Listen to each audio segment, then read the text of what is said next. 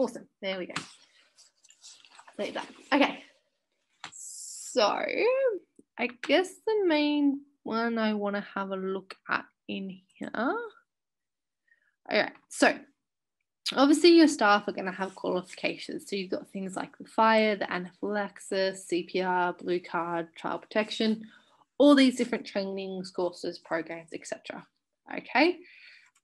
As you start, or maybe as you're going, you'll be adding your courses or your training that you want your staff to have into this section here.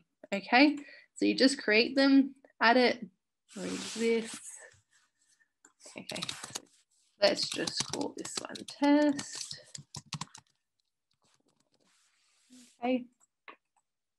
So as you add that in here, okay, then we can see down here who has what, when they're expiring, if it's expiring soon, whether it's valid, etc., etc. So this is a bit more of just like a snapshot. You can see which staff members have which ones. Okay, so what you'll do under the staff's profile, so let's just have a look here. Support. Go. So you can select in here what qualifications they hold there as well. So that's one area that it bases it on as well. But it also bases it off, if we have a look in here.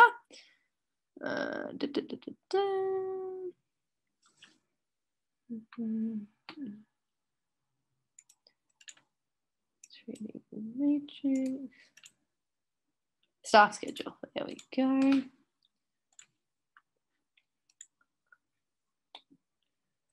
Yeah, cool. Okay, so staff schedule. So this data from this table is derived from the staff's profile as well as that training register. Okay, so this is obviously here, again, another bit of a snapshot so that you can see what they've got, okay, and what they haven't got, etc. All right, it's a good little report to obviously see. So this one here, Jessie Ray, CPR has well and truly expired. Okay, in here you can see what their blue card, they're working with children's check is, etc., there as well. Okay, so we go here, it obviously gives you that. Okay, so what you do, you'd obviously up here with the plus button, you'd add the qualifications that they have. Okay, so if you've received Jessie Ray's, you know, that one, you can update it in here to show that. Okay, etc., etc. And then that will show in all of these reports as with a tick. Okay, you click on that, it takes you to that person's documents where you can see that document that they're saying that they do have as well. All right, so that's what you can see from that. Okay, so in other words, your staff schedule, your training register, and your documents are all tied into one. Okay, they all sort of feed off each other in terms of what information they have.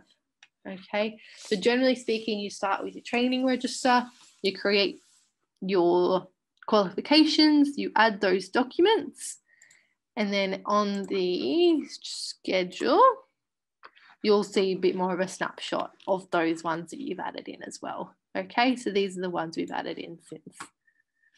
You will always see these eyes as well, so they're more of a tutorial so that you can see, you know, how you get this information on this screen, what it all means, etc., etc. too. Okay,